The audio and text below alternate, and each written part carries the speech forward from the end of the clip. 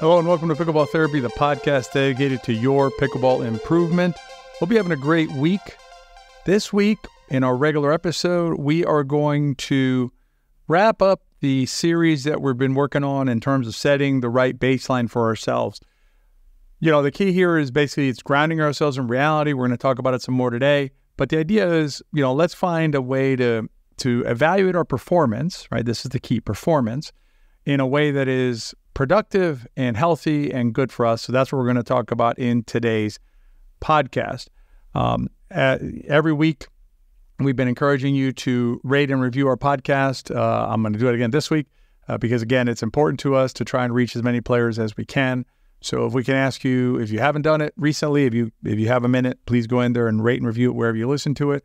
Also, if you haven't yet subscribed to the channel on YouTube and you happen to be a YouTube watcher or viewer, please go on to the channel Pickleball Therapy and subscribe there as well. Help us get that number up. The algorithm is all about numbers, and so we got to play that game so that we can get in front of other players just like you. In a minute, I'll share a shout out that we received, but we're going to start jumping into the podcast. I'll share the shout out before the RIFF. Before we jump in, I do want to let you know, if you haven't yet signed up for it, we're in the middle of a live game study series. If you have never done a live game study, I cannot recommend it enough to you. You will be able to learn a lot more about pickleball. And in the RIFF today, I'm going to talk about seeing the game, which is a concept that is maybe foreign to you. But, when you're able to see the game, it just really changes how you engage with the sport of pickleball. So we'll talk about that a little more in the RIFF. There's a link in the show notes where you can go and sign up for the live game study if you care to do that. I cannot tell you how much fun it is. That's why I keep on talking about it, because I love doing live game studies. All right, let's dive into the main subject today. So we are on episode 4 of a series. It was going to be a 3-part series, but as I mentioned in the third part of the series, a couple of conversations that I had during the U.S. Open, one with a fellow senior, both fellow senior pros, but one was a senior pro player who I had not partnered with, but we were just chatting at the end of his day. And the other senior pro was my partner. And in talking about this idea of baselines, there was a wrinkle that I wanted to throw out there for you, a couple of traps that we need to try and avoid. But generally speaking, what we've done on this journey is we have identified the struggle, right? The struggle is dealing with our performance. So we finished playing either a highly competitive match like a tournament or a league play or a series of games during a session, whatever it is, right? You've concluded a session of play and your mind is ruminating. Your mind keeps on playing, going over the thing again and again and again. And is there a more productive way to maybe frame that? And we believe there is, which is this baseline approach. The second episode, which was the one a couple weeks ago, we talked about the baseline. And there I gave you specifics on how to determine the baseline for yourself, to find the baseline that is right for you. And that's key. It's the baseline that's right for you. And then in the third episode, as I just mentioned, we talked about a couple of traps that can arise in trying to use a baseline. So avoiding those, and also help you better understand this baseline idea, right? The more you think about it, I think the more sense it'll make to you, because I tell you one thing, it's making a lot more sense to me. The more I'm thinking about it, the more I'm processing it, the more I'm applying it. It's really helping me out. And then what we're going to do today is we're going to talk about the benefits of setting the baseline for yourself and using this baseline approach to evaluate your performance. Before I get into the details of that, I did want to share with you guys a quick sort of side story that I remember, that I was reminded of, that this kind of thinking applies to, and it has nothing to do with pickleball, but you'll see how it ties together. So I'm walking with Jill in an area near me called Dunedin that has some really narrow roads, kind of diagonal. It's a cute little area, but it's kind of the driving and the parking is kind of weird there. And so we're walking on this one diagonal road that has parallel parking. It's a one-way road, parallel parking on one side of it. And there's a car literally, like, everybody is full, right? All the cars are parked parallel. One of the cars, not quite parallel, kind of jacked in there a little bit. The back of the car sticking out probably 3 feet or something like that, making it hard for the cars to go by it. And there it is, just there it is. That's the situation. And you look at that, right? So you look at this car that's parked not perfectly, not even well, if you think about it. And you say to yourself, gee whiz, that person, not doing the right thing. And you can go down this path of like, of thinking, of, getting angry, right? If you were driving, we were walking, so we were not affected by it. But, if you were driving, you could go that way, right? And get angry, maybe get out of your car, maybe smack their car, key it, whatever. I'm not saying you would do that, but that's possible, right? Where you go down this path of feeling bad about how this person behaved because it certainly was not consistent with how everybody else was doing it. But let me suggest to you a different way of thinking about it. And the way of thinking about it is like this. Perhaps that driver in that moment simply did the best they could. And what I mean by that is that was all they were able to do in that moment. Okay? And if I told you that was the case, right? And it could be for a number of reasons, right? It could be, just it's a bad week for that person in their life. Some really heavy stuff is happening to them. Or, maybe their brain doesn't process spatial information the way yours and mine does, right? And so if there's a world in which it's possible that parker, that driver, did the best they could, maybe it's a better world if we give them the benefit of the doubt rather than going to, well, you're just an a-hole, you don't care about other people, you're inconsiderate, whatever. That could be possible. That's a possible answer. But without knowing, let's err on the side of the benefit of the doubt. This baseline approach is somewhat similar, right? Obviously, yourself, so it's not quite as, I don't know the variables of the person in the parking situation, but yourself. But set a baseline that is appropriate for you, and don't set a baseline based on, like we talked about the last week, based on others, right? Others park perfectly parallel park. They one shot, boom, they're in, right? Our good friend Tom, he's like the best parallel parker I've ever seen. He can parallel park almost like, closing his eyes, he can parallel park and things perfect. I'm a okay parallel parker. But my point is, don't compare yourself to others. Do it the best way that you can do it, right? In terms of your baseline. So the key of this whole process, right, is to ground our performance, our evaluation of our performance in your reality. Key. In your reality. That's your baseline. Okay? And you can go back to the episode a couple ago and check that one out in terms of setting the baseline. I'm not going to repeat everything here. That would defeat the purpose of having a 4-part series. So ground your how you evaluate performance in your reality, A.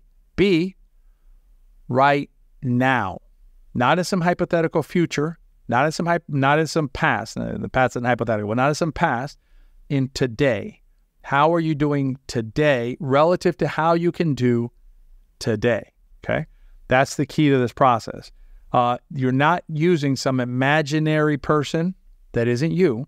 Okay? Some imaginary person that never misses a shot or whatever, makes all the perfect decisions when they play. And you're also not imagining some hypothetical you in the future. After you put in 50,000 hours of drilling and you're going to be this amazing, professional player. Great. That's not you today, right? If that's not your situation today.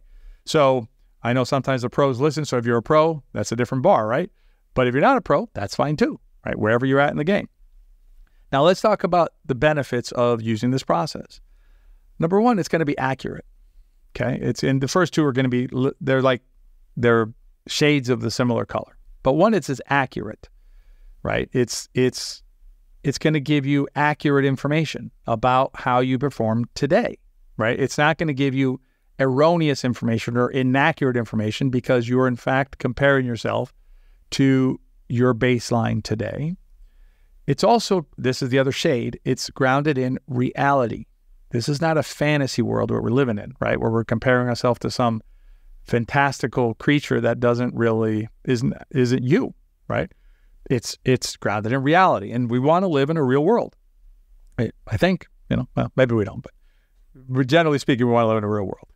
The third benefit is you're going to avoid needless frustration. Frustration is that gap, right? We've talked about this before, between expectation and performance, right? Expectation and what happens. If you're expecting yourself to never miss a shot, right? That's just impossible, right? And so you're setting yourself up for failure with that, and just frustration and not happiness. So you'll avoid needless frustration if you have a right baseline, okay? Like, okay, today, I slept only 4 hours last night. I've had a lot on my mind. Things are going on in my house that I have to deal with, whatever. Yeah, I'm going to miss more shots today than I normally would, because that's not But like normally, what is in my baseline today? My baseline today is today, right? My baseline is based on I slept 4 hours and I have a lot of stuff going on in my life. That's how I come to the court. That's life. So it'll avoid that needless frustration. And you'll have a calmer mind. Your mind will be much calmer because you'll know that you're doing the best you can. You're not comparing yourself to some arbitrary, some fantastical thing, right? And setting up all this noise in your mind, all this pollution in your brain, right? Brain pollution. And you'll have a much calmer mind. You'll feel better and you'll play better, as we always say. And here's the thing about the baseline, okay? It's not a victim thing, okay? It's not like, oh, this is my baseline and nothing I can do about it, okay? No, that's not the whole story. That's your baseline for today, right? Meaning like your performance needs to be judged against that baseline, but you can move your baseline over time, okay? So let's assume that you have, let's just pick one shot. You have difficulty with a backhand volley, okay? Backhand volley is, you have trouble with it. That's your current baseline. So when you miss backhand volleys, what do you expect to happen? That's your baseline.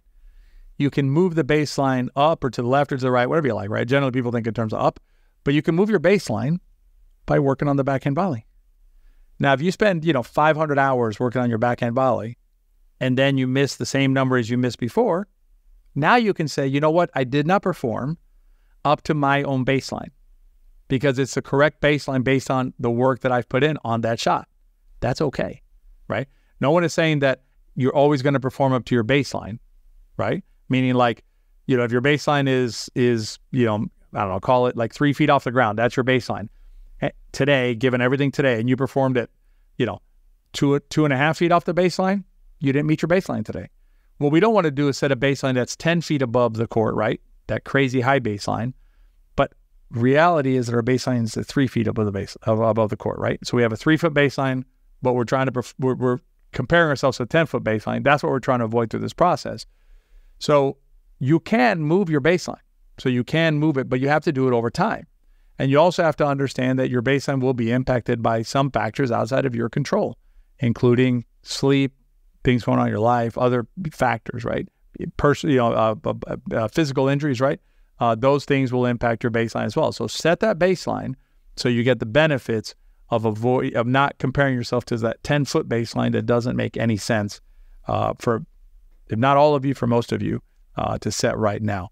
And then if you want to work on moving that baseline from 3 foot to 4 foot to 5 foot, and when I'm talking about feet, I'm talking about height of the baseline, obviously, here, so I'm just moving it up and down. Set the baseline that's right for you now, or determine it. Compare yourself to that baseline now, and you'll get the benefits of not living in an imaginary world and creating that needless frustration for you. So hopefully this process, is a process, right? I would recommend, if this is resonating with you, go back to the episode 3 before this one. I believe that'll be episode like 186, I believe. But it'll basically, and I'll ask the folks who handle our podcast to renumber these so it's clear. So this is episode 4 in this series. Episode 1 in this series, I'd go back and listen to it again so we can tee it up, then go through the process, work through it a few times.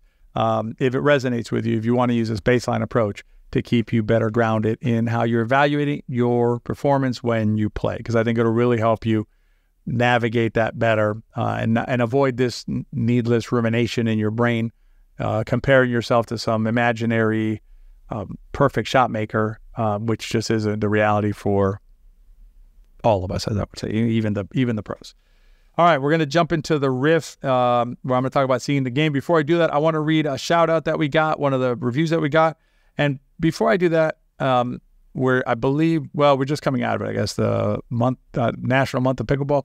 I always think every month is Month of Pickleball to me. So, but here's the thing I'm going to challenge you to do is remember that pickleball is beautiful.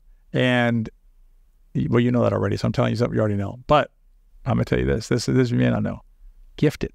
Gift pickleball to somebody, right? Find a friend, talk to a friend, really take an effort. Take a minute to yourself at the end of this podcast and reflect. A friend of yours who could use pickleball or a friend of yours who would benefit from pickleball, please invite them to pickleball. All right, let's read. This is another shout out that we got, a review we got from Oh Me Mom. I like that name. I'm not sure what it means, but I like it. I find the discussion of the mental aspect of the game informative and useful in my play. That's the pragmatic aspect, right? It's good for our brain, but also good for our play.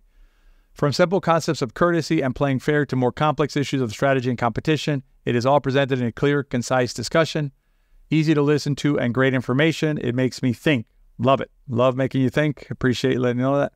I even think about the episode about turning toward my partner after play ends. It makes a difference. Thank you very much for the review. Again, if you consider reviewing us, that'd be awesome. And I would love to be able to read one of your reviews here on the podcast in the future. All right, let's talk about seeing the game. Okay. And this, I want to talk about this because we're going into this game study series, or actually by the time you hear this podcast, we will be in the middle of the game study series. But the, game studies are where I tee up a match on the screen with you and I walk you through it. So we're watching it together and I'm showing you what I'm seeing. We look at mechanical errors, for instance, like missed returns of serve, paddle angle problems, energy problems with shots, things like that. We look at strategy decisions that are made, good, and we always like to say good could be better instead of bad, right? So good and could be better, like this would be a better solution than that. Sometimes we see things that are just phenomenal. You're like, that's the perfect shot in that situation. But oftentimes we're looking for areas that we could improve on in terms of our position on the court, the shot selection, everything like that. So it's a really interesting way of learning pickleball because you're watching it with someone like me who I know how to do this. If I'm not the best at doing this, I'm top 10 for sure in the country at doing this. Maybe top 5, maybe top 3, if not the best at doing game study. Doing like breaking it down and figuring out, okay, this is what's happening. We go back, we rewind it, we show it to you again, and they're live, right? So here we get to answer your question. So if you have a question. But at the end of this process, right, whether it's through our game study or your own study, I can tell you that seeing the game is just phenomenal because the beauty of it is doesn't mean you're going to do everything perfectly, right? There is no such thing. But you see it. And by seeing it means you recognize the good that you do, you recognize the not so good that you do, and you recognize actually I'm thinking about the audio editor we use may make that sound weird. We'll see what it sounds like later. The little raspberry I did. But you'll have your good shots and your bad shots, but you'll recognize them. And you'll recognize, oh, I did this and I shouldn't have done that. I give you a quick war story there. I was playing at the Nationals as my first time playing against, it was a mixed doubles, and the female player named Natalie Bagby, who's an amazing player. She and her partner Lily won gold at Nationals in the women's. I can't remember what happened in the mix for her in that tournament, but I know in women's that she and Lily won gold. Amazing player. She played in the French Open and the Wimbledon and everything. So she's a high-level athlete. And she's left-handed, which is unusual in the world of senior pro women players at the high level. It's her, Sherry Corder. I may be missing somebody, but those are the two that come to mind. Anyway, so I would hit balls to spots that would normally be decent, and she would make me pay for them, but I can see the game. So I'd look across at Lily, and I'd be like, oh, Natalie. I'd look across at Natalie, like, Natalie, I hit it to the wrong spot, didn't I? Immediately, because I can see the game, almost like I'm out of the court as I'm watching what's going on during the rally. The other thing is when you're watching your friends play, you can sit there and figure out what's going on. It also helps you identify threats and opportunities when you're playing because you're seeing what's going on the other side of the net. It's an amazing way to interact with the sport. So think about it when you're out there, like at your rec plays and open plays, or you have a rest and things like that. Spend a little bit of time, talk to your friends, do your thing, right? But then spend a few minutes just watching. See if you can suss out errors that are common, because what you will find is you'll find a lot of patterns in play. A lot of pickleball is patterns. Your friends and your partners, you and your opponents all have patterns, shots that you like, shots you don't like, tendencies of hitting this ball there and this ball, whatever. So you get better at anticipating because you're seeing the game. So anyway, so that's the riff. Now here's the thing. This baseline thing, it's going to help your game. This is what we're talking about. Last 4 episodes. Check them out again. Work on your baseline. Because what I want for you is this. I want you to play better. I want you to feel better. But next time that you're walking around and you see a car that's parked a little weird, I want you to ask yourself, maybe they just did the best they could that day. That's all we can ask for of ourselves and of others. That's this week's podcast. I hope you enjoyed it. As always, the rate and review already says 3 times. I'm going to say it again, but I haven't said this. Share this with your friends, right? If you enjoy the podcast, they probably will too. I hope you have a great week, and I look forward to seeing you at our next Pickleball Therapy Podcast.